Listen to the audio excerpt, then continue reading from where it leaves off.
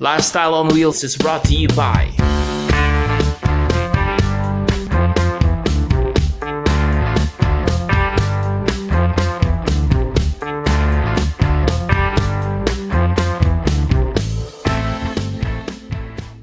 The views and opinions expressed by the host and the guests do not necessarily reflect the show or the network. For your comments and suggestions, you may email us at motorcyclenewsmagazine@gmail.com. Good afternoon, mga televiewers. My name is Titan. And I'm Joel. And welcome to Lifestyle on Wheels.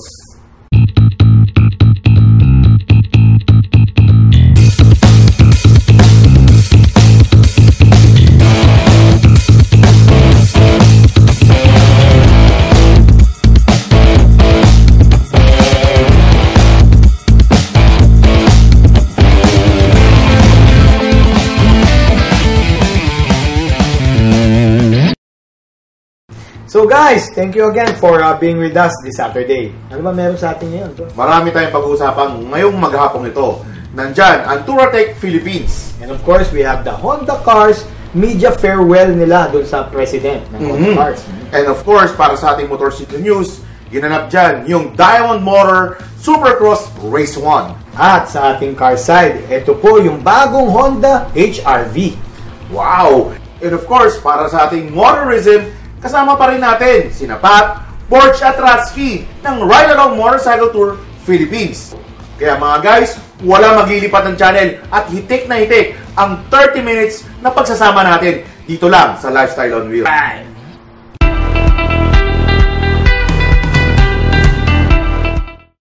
Alright guys, ito na ang ating CarSide. Ito pare, finiture ni Mr. Joey Storm ang bagong Honda HRV. Oo nga, papi eh. Alam mo ba tong HRV bagong modelo lang to dito sa Pilipinas. Yep. Noong mga early 90s wala naman ako naririnig na HRV. Ngayon meron na. Ngayon Kaya meron guys, panoorin nyo si Mr. Joey Storm. So we are testing the new crossover from Honda. No? Tawag dito Honda HRV. Yep, it's a 5-door crossover. No?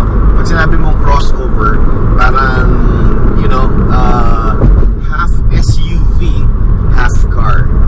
So, yep. And if you see kung makita mo itong, itong HRV, no? Medyo mas maliit siya ng konti sa, you know, yung mid-size SUV ng Honda, yung CRV, and a little bit bigger than a Fit, no? Yung Honda Jazz dito sa Philippines. Actually, itong HRV was built around the platform of the Fit, or sabi ko nga yung Jazz, no? Medyo may similarity sila.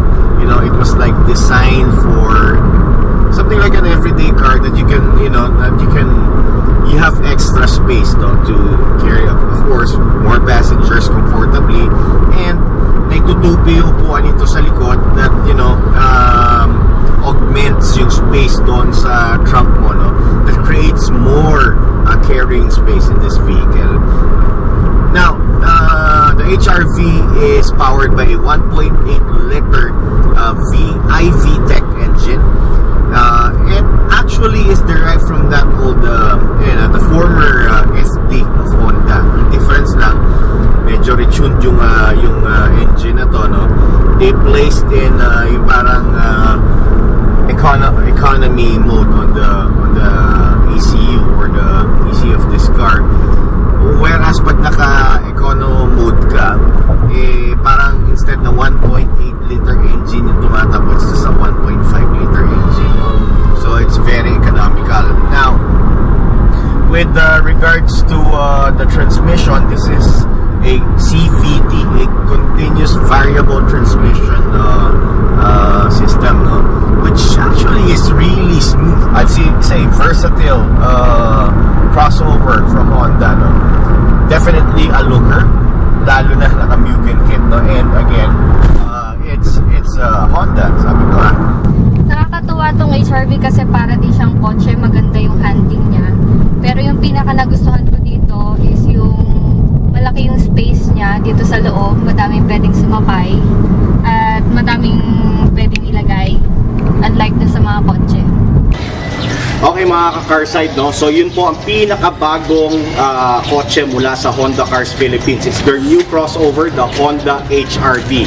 To know more about the this Honda car, no, you can drop by, of course, to your nearest Honda Cars dealership, and maybe you could get a test ride, you know, and get more information about this hot, sizzling new crossover from Honda. So again, guys, ito po si Joey Storm Rivero para sa CarSide dito po sa Lifestyle on Wheels. O yun, ang bagong HRV. Wow! Papi, kung ikaw bibigyan ng pagkakataon at mayroon kang cash, ano Bibili ang sasakyan bibilin mo? Ako, bibili ako motor. Hindi, Motor. syempre. Bibili ako ng Honda HRV. Kasi, ganda-ganda ng coaching yan, bro. Siyempre, saan ka pa? Kaya guys, for more CarSide news and features, abangan nyo lang po lagi kami dito sa inyo pong Lifestyle on Wheels. Kita mo naman to, Papa Joel, no? Tapos na naman ang episode natin nga. Yes, ganun talaga. Pag nag-i-enjoy, bro, parang napaka-exit ng oras. Oo nga eh. Pero huwag kayong malulungkot, mga televiewers. Yeah. So magbabalik po ang Lifestyle on Wheels next week. Dito lang po sa PTV4. Every Saturdays po yan, ng 2:30 p.m. And of course, bago tayo maghiwalay-walay, nais lang muna namin pasalamatan ang aming mga sponsors. At ngayon naman, i-follow nyo lang kami at i-like ang aming mga social media pages.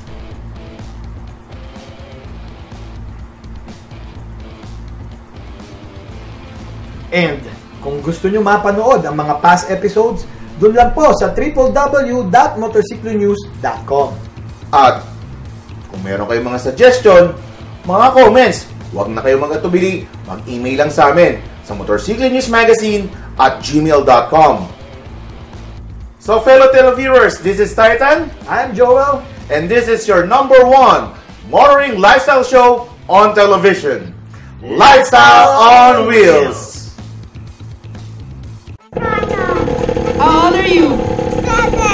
How old are you? 7. Would you like to thank your sponsors? Yeah. Okay, thank them. Lifestyle on Wheels is brought to you by